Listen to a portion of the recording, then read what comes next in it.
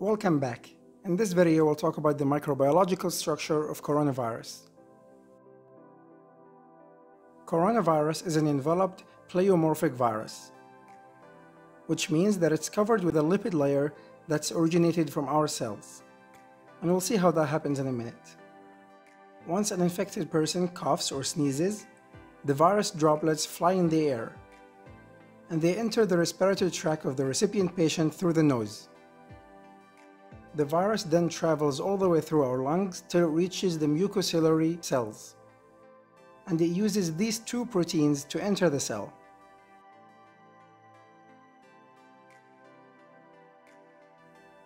Ironically, the mucociliary cells normally prevent respiratory tract infections. And in the case of COVID-19, that's where the infection starts. Once inside the cell, the virus releases its genomes, which then becomes integrated within the DNA of the normal cell. This takes control over the cell and forces it to make more viruses, using the cell's nutrition, proteins, and resources.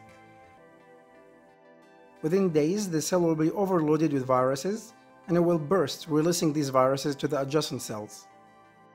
One infected cell will infect up to 1,000 other cells, and the thousands will infect millions.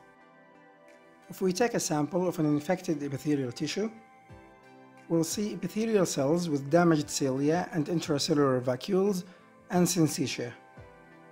These characteristics are the hallmark of the virus.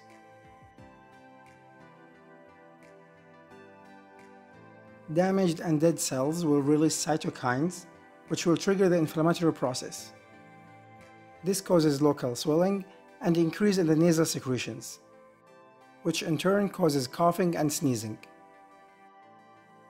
The swelling obstructs the small airways, results in decreased oxygenation, and the inflammation causes fever.